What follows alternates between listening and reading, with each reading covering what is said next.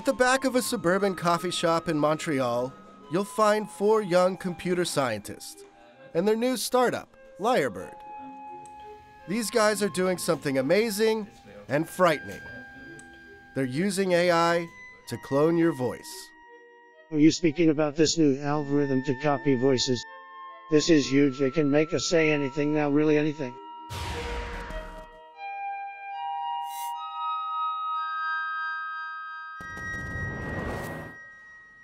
One of the guys behind this scary innovation is Mexican expat Jose.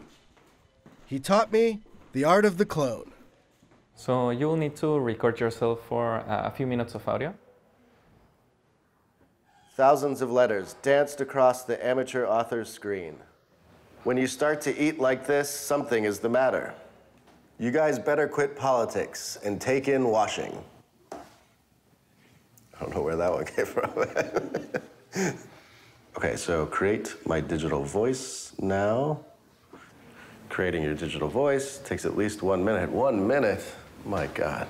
Yeah, so before, to create some artificial voice of someone, you would need to record yourself for at least 8 hours.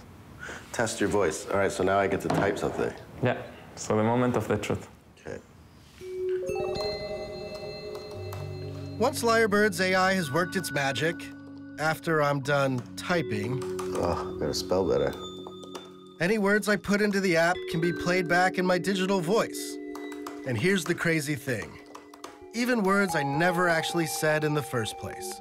Artificial intelligence technology seems to be advancing very quickly. Should we be afraid?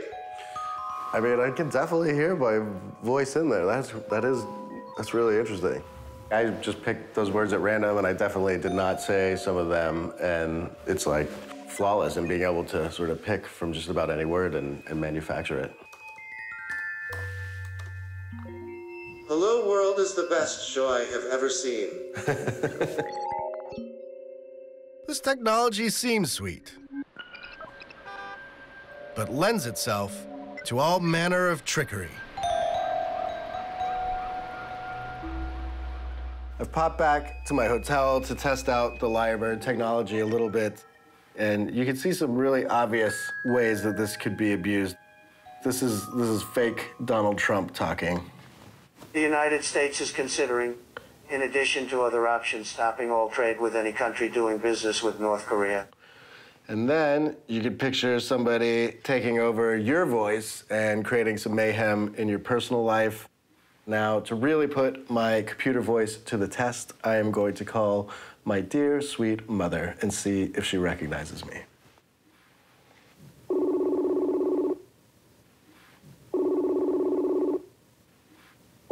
Hey, Mom. Hi. What are you guys up to today?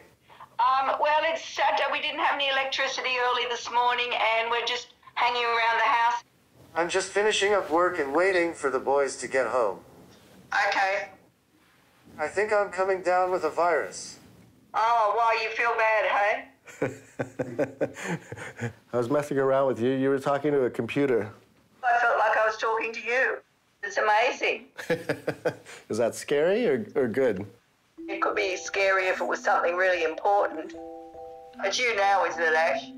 I don't know. It sounds like you.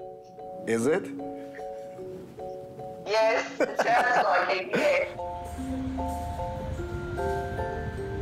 After realizing that anyone with the time and inclination could mess with my life, there was only one thing left to do. I joined Jose and a few other Lyrebirds to chat more about the evils of AI while dulling my fear with booze. Obviously, some people are freaked out by this technology because we're already like blurring the line about truth and reality. Of course, there is some risk in people using this kind of technology for bad applications. Unfortunately, technology it's not possible to stop it. So the ethical path that we have decided is to show this to people, to make them know that this kind of technology is available, and so to make them more cautious on this kind of subject. We really believe that right now, when the technology is not perfect, is the right time to let people kind of play with it, get used to it slowly. So you guys think that the idea is just sort of new, and that's why it scares people. But if you get used to it, that's just the way it is. We want our technology to be used for positive things. It's not something that we should be really afraid of. It's something that we should be careful about, but I feel enthusiastic about.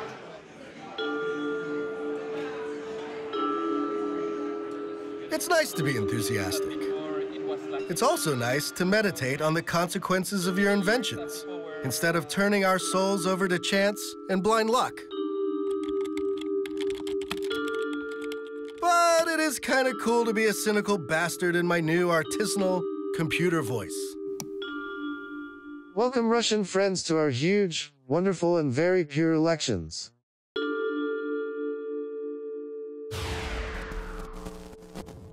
Thanks for watching, and if you want to see more Hello World, click on the link to subscribe.